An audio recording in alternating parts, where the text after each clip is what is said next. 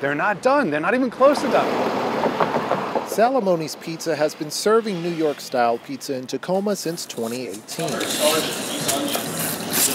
When Stephen Salamone first opened up the shop on North Tacoma Avenue, his goal was simple. I don't do much except, make the very best pizza I can.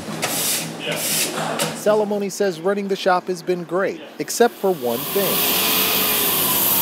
Tacoma's light rail extension project. The light rail nearly killed my business in 2019 when they started.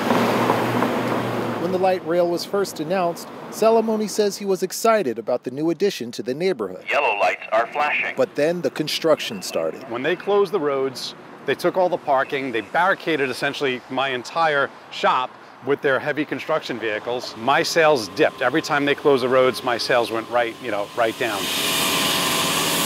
Fixing this latest delay is expected to push the completion date to the first quarter of 2023 or beyond. But after 3 years of deadline extensions and delays, Salamone says enough is enough, and business owners who have endured the construction need to be compensated. They're still, going to be back here closing all the roads and taking all the parking with their vehicles. So yeah, it's unconscionable what they've done, and I do believe that if Sound Transit wants to operate like that poorly, it should cost them, not us.